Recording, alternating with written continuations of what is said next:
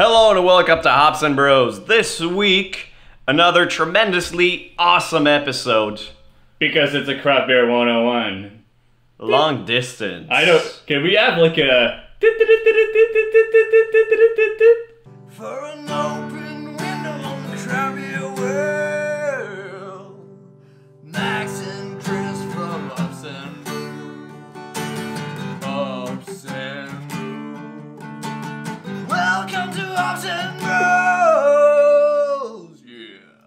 Alright, so this week we're going to be talking about something that's essential in beer. Now, as a lot of you know, probably most, there's 4 ingredients in beer. There's water, there's malts, there's hops, and there's yeast. Yeah, what about love, Max?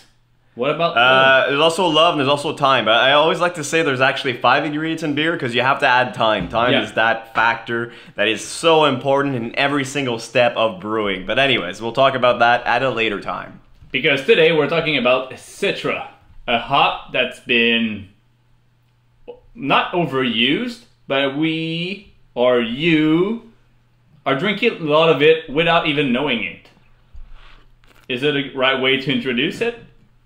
It's a good way to say it. So I'm going to jump right in it. Yeah, okay. Citra is not a naturally occurring hop.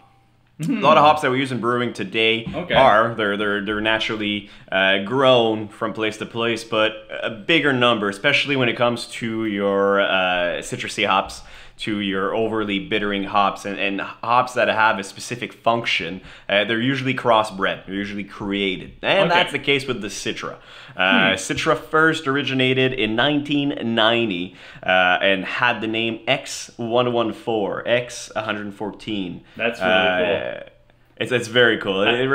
Very reminiscent of Wolverine. I love when they put those numbers for hops. I like those names. It looks like they're really experimental hops.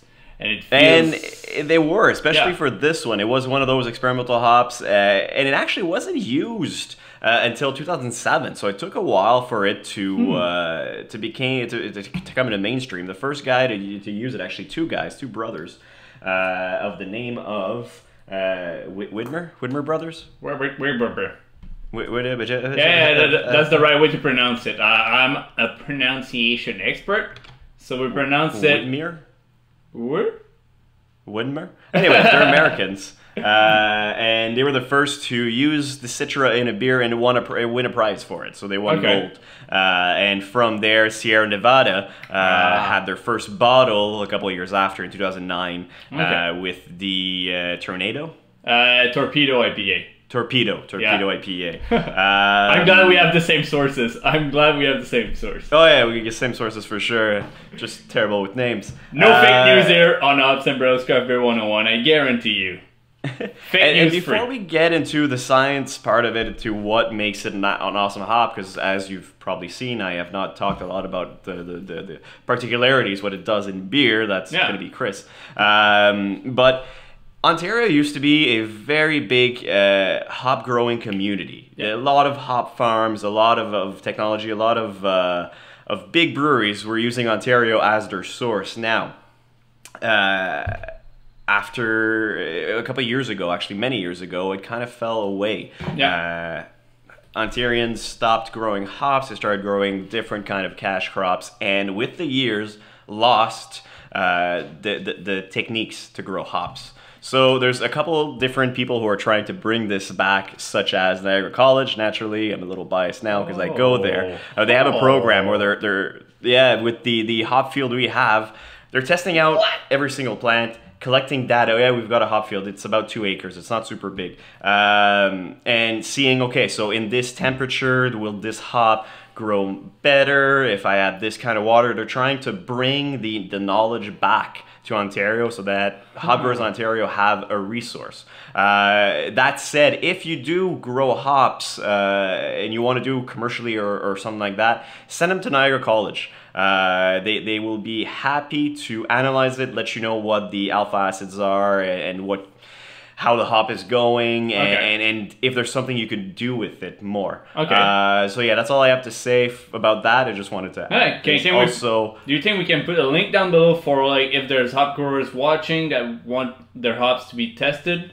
Yes, maybe, sorry, I was looking. yeah, maybe if they want to contact someone and get involved into this process, I think it's really interesting because smaller hop growers need those resources just to make it out there. It's a hard crop. It's fun to grow though. We have a bunch here at the Upsembros HQ, and seriously really fun plant to grow. But having those resources available, I think it's something amazing. Yeah, I'll try to find a link. I'll put it down there. And yes, it is an awesome plant to grow because you see it grow every day. You can you can stand right next to it, and if you're not careful, it's going to attach itself to you. It's an incredible plant. Love that plant, and support everyone who wants to grow some. So I'll put the link down there with Niagara College. And for those people who think that I'm lonely here, I'm not, because I have a new friend.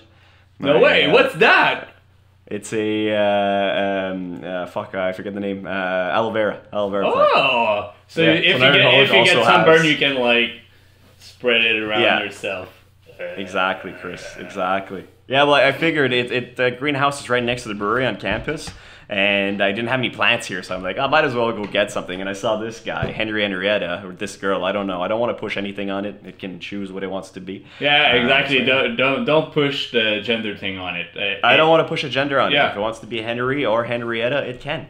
Yeah. So, Chris, Citra, what's in it? So we're not talking about genders for Citra, but it has probably the same issue as someone that's figuring out what gender it is, because it is a flavoring hop with a high acid alpha level.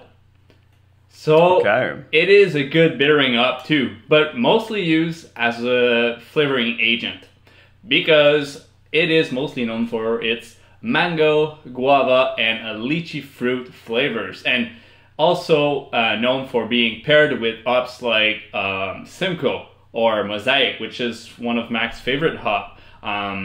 For me, awesome. I'm a big fan. Really nice. And for me, having the opportunity to try out like an IPA like the Vox Populi Mono Blanc Citra is a good way to get introduced to this hop because it's massively hop with the Citra, which is, for me, as Max like Mosaic, one of the good hops that I really do enjoy because it reminiscent, is it the right way to say it, of Cascade, which is, for me, a hop that kind of like changed everything. Citra is the one that kind of like pushed the whole fruity, citrusy hop to another whole level. So I really do appreciate that characteristic from the Citra. So Citra is ranging from 11-14% acid alphas with a 4.5% beta on the acid level of the hop. Ranging on the prices, we're not talking Galaxy Mosaic prices. So Citra has been used a lot, so it's a little bit more easily available for brewers out there. So it's a good hop to start off with a nice little IPA that would not be too expensive to brew. I think that's a good way to just get that nice fruitiness, a little bit of that citrusy complexity, mangoes and all that stuff, without paying the big bucks of having, let's say, lupulin powder or Galaxy or Mosaic on that end. So I think it's a good alternative to use this one as your main flavoring, and then adding a little bit of the other ones just to make it a good recipe, but also not emptying your pockets at the same time. Yeah, which is very important because the more, and again, I haven't been here for a while, but the more I see the beer industry from the brewer's point of view, you can be as creative as you want. You can have a beer and add mostly hops. You can add more hops than malts in there if you really wanted to. It'd be kind of weird, but you could. Yeah, you could. Why not? But then it's the price point. Is your customer going to want to buy a $9 IPA? Yes or no? Yeah. You know, and with the Citra being reasonably priced and stable in the price, because that's another thing, hops will vary in stability of pricing, but also in stability of crop. If you had a bad year, well, you know, it might not yield as much flavor as you would want from the hop. So it's very important to keep track of those. And the Citra, very popular and still is very popular and will be for another little while for sure. Yeah. I'm looking forward to brewing with it. I really am. So we'll see. It's a really nice hop. I really enjoy it, and having this one available pretty much in every single like kind of fruity IPA we have out there. It's really fun to It is finally pretty talk much about everywhere. it, too. Like, yeah, it's pretty much everywhere. I've seen it in many beers that we've drank throughout the years, and I think we will keep on seeing. I'm looking forward to seeing which is the next one. There's going to be another hop someday. Someone's going to brew something or cross pollinate something, but we'll see. Yeah, next XVBAZ/12848.